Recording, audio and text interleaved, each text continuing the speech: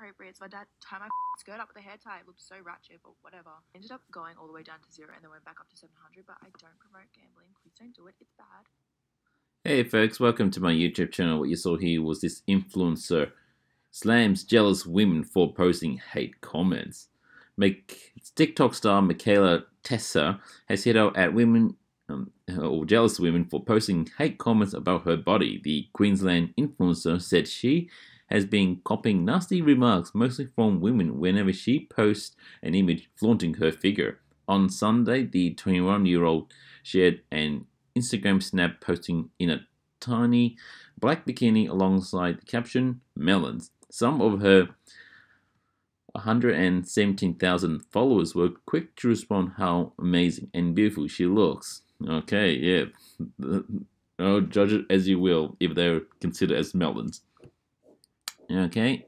Oh, yeah. So this is the sort of comments she tends to get. Plastic ones. My boobs are natural, actually, even if they were plastic. And no, like you don't feel gross with all plastic in you. Girls shaming other girls, insecure behavior. Even if her body wasn't natural, why would it matter? Literally everything you post points to you altering your body. So why is it wrong if someone else did it?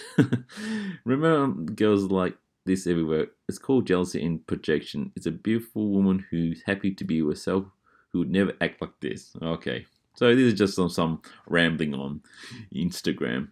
So, however, when one woman wrote plastic, Mikaela was quick to shut her down. My boobs are natural but if they were plastic, and she wrote, and yeah, so Mikaela, who also found fame on adult content site Onlyfans, then called out the jealousy of other women who continually attacked her body, branding it shameful. She shared a screenshot of the woman's comments alongside on her Instagram story, alongside the caption, "Every hate comment I get is actually from women, and it's only ever about my body and nothing else."